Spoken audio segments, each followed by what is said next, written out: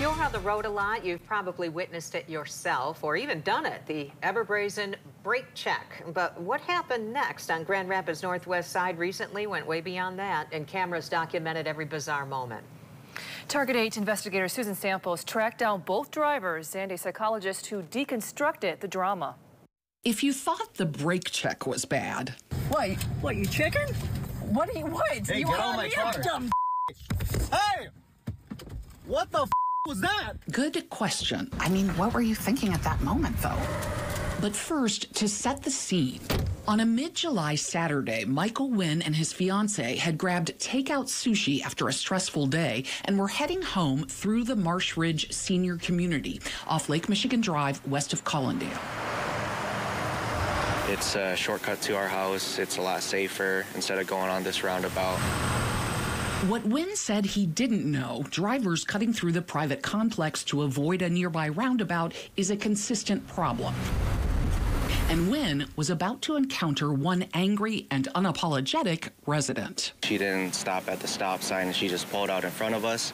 So we tried slowing down just a bit, but she was upset how close we were.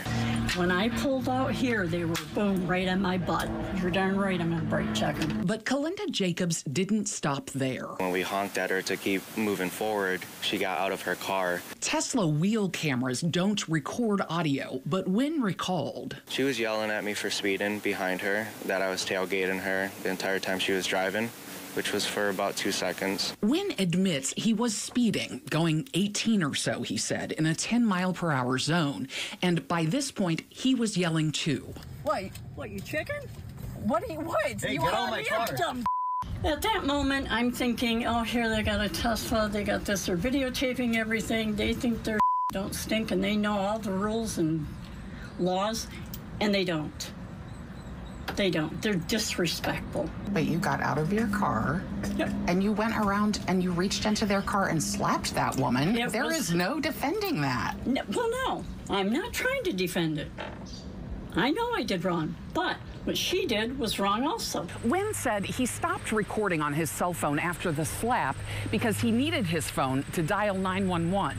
He did acknowledge he and his fiancée both exited their car after the slap, and he said when Jacobs continued to lunge, his fiancée did push Jacobs to defend herself. Do I think mistakes were made in this altercation? Yeah, absolutely. And that goes for both parties, said Ryan Martin, who researches and writes on anger. Though Jacobs was clearly the aggressor, and it's easy to Monday morning quarterback, Martin said Wynn and his fiancée could have just not engaged, not rolled down any windows. Just give them nothing in return. Just put your car in reverse, back away, go a different direction, whatever it takes to just get away from that situation. Especially because you never know. Road rage shootings, said Martin, are steadily increasing. In the last decade or so in West Michigan, 4 people were killed in 3 roadside confrontations. Martin advises drivers to stick to the mission, getting from point A to point B safely and, if possible, on time. No, that's a hard thing to remember in the moment. And so one of the goals for people has to be to figure out how do you, in the moment, find that pause button. Martin suggests you actually practice in your mind. Imagine a tense driving situation and what you would do to de-escalate it. Michael Wynn says, looking back, he should have remained calm. I think if I did that or spoke to her more respectfully, maybe it wouldn't have escalated, but I was yelling at her that this is crazy and I didn't want our sushi to go bad. You know. Kalinda Jacobs was less introspective. I wouldn't even call it a slap, but that's what she wants to say. She's a drama queen. Kalinda Jacobs has been charged with misdemeanor assault, and while it's highly unlikely she would ever face jail time, the charge does carry up to 93 days in jail and/or a $500 fine. In Grand Rapids, I'm Target 8 investigator Susan Samples.